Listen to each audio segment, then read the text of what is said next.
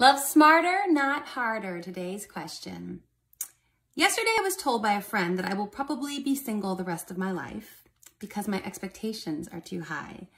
Craziness, because she basically said you have to be out there sexting in order to obtain a partner. Casual relationships don't feel fulfilling to me. They aren't fun and they usually lead nowhere. So with that being said, I'm expected to be single for the rest of my life.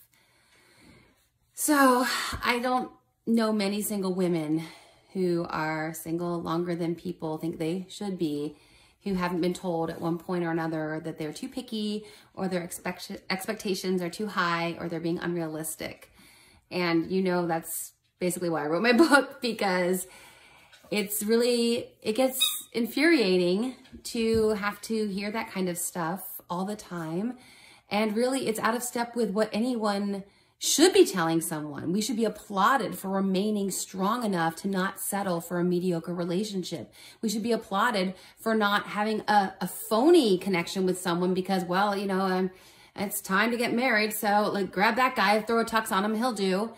We should be applauded for not doing that kind of stuff. And sadly, we get looked at sideways like, what's your problem? You're still single. You're probably too picky and your expectations are too high. And frankly, the research actually supports that people who maintain high expectations when they're single take these expectations into their marriages and they have high quality marriages with high expectations from one another. They expect to have a great partnership and to thrive with their partner and to be in love for forever instead of having like, oh, well, the honeymoon's over, so let's just take each other for granted now.